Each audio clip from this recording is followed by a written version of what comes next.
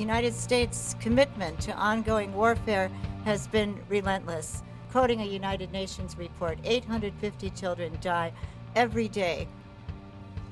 1/4 of Afghanistan's children won't live beyond the age of 5.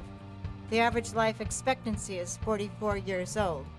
It costs $1 million to keep one United States soldier in Afghanistan for 1 year. And then with that, all of the tremendous expenditure of lives and goods.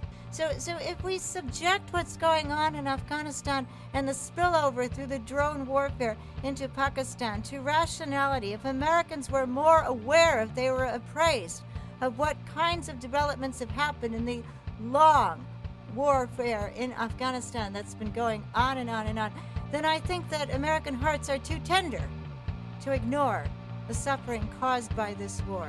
And it's very, very important for us to gather together, to unify ourselves and say, we will work hard. We know how to work hard, and we're going to work hard because we don't want to bequeath war, unending war, to the next generations. Thank you.